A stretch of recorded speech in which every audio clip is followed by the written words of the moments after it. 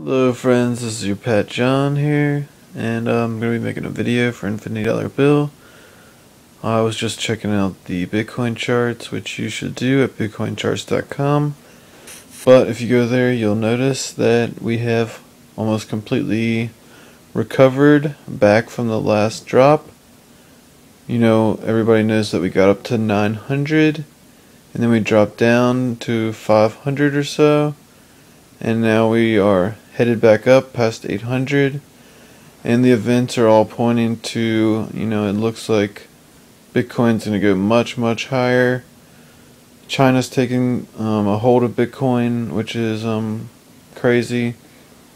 So Bitcoin could go ridiculously high.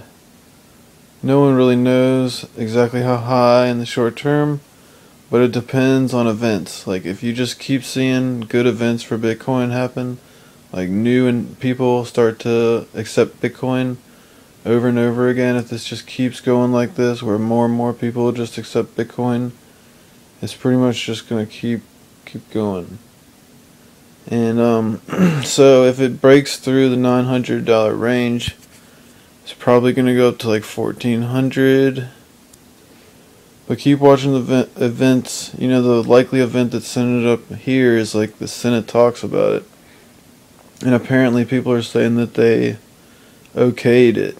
So the Senate is somehow saying that Bitcoin is okay. Which is weird in a way, you know, because it basically is going to destroy the dollar. But I personally think that Bitcoin may grow too fast. And there will be a necessity for a second and possibly third, fourth currencies, digital currencies that is.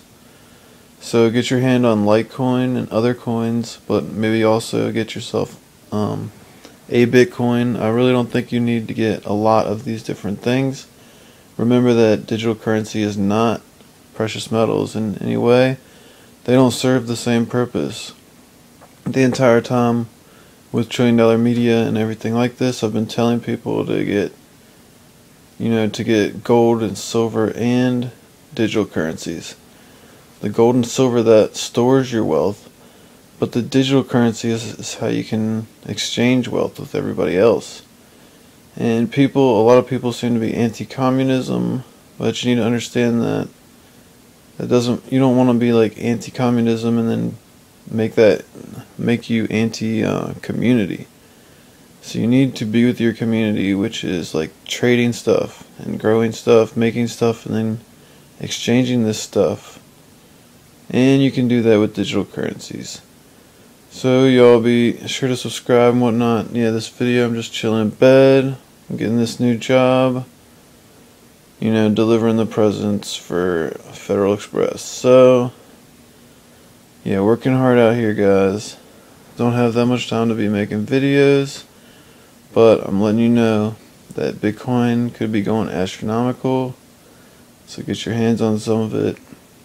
I'm going to try and get out there, do some work, and maybe I'll be able to get a couple Bitcoins, get a couple hundred Litecoins or something. That's like what I'd be thinking about getting. Let me know what, like if y'all are getting digital currencies, how much and what type. Hope to see you guys soon. Let me know how it goes out there, profits and whatnot. Take care.